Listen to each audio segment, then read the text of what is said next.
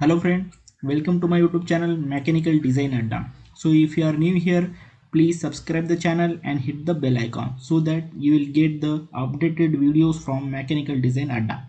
Okay, so in this video we will discuss regarding the air cooler working principle, and also we will discuss the different type of the air cooler available in the market.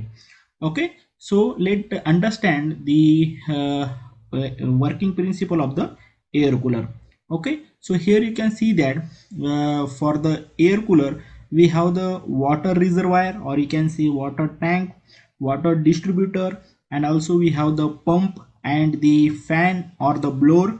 Or the cooling media we use the honeycomb. Okay, so this one is a honeycomb structure, and we are getting the fresh and the cool air. So how we are getting the fresh and the cool air?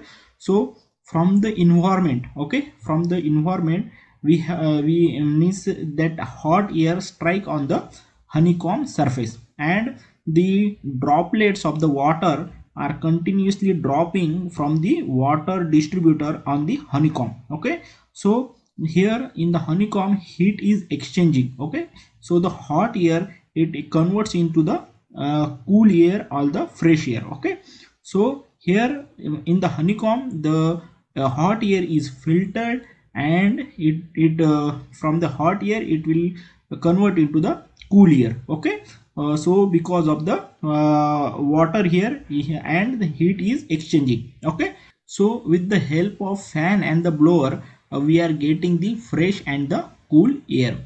So there are different type of the air cooler, like desert air cooler, personal air cooler, tower air cooler, window air cooler, industrial cooler, and the portable cooler. Okay, so the desert air cooler it is used in the very dry climate region. Okay, and this type of the cooler having the large tank capacity, big fan, and the powerful motor.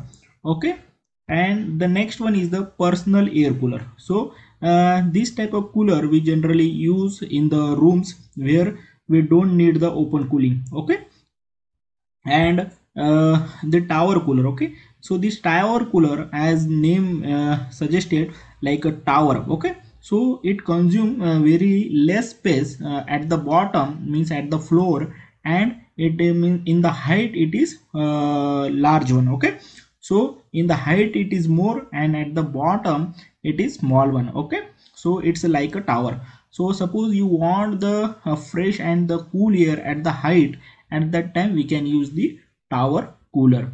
Okay, and the window cooler. So the window cooler we are placing this type of cooler at the window, so that's why we call it as a window cooler. Okay, outside the room. Okay, and here we need the stand for the window cooler. Okay, and next one is the industrial cooler. Okay, so this type of cooler are in a big size, and it is used in the industries. Okay, like so here we are getting the more cooling, and it is placed outside, and with the help of the channel the cool air it is passing through the floor. Okay, so this type of the cooler are in big size, and it is used in the industrial purposes.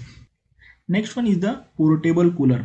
So this type of cooler we can carry anywhere. Okay, so these portable coolers comes in the different varieties. Okay, varieties of size, and this type of cooler generally used in the playgrounds, big events, and the hospitals.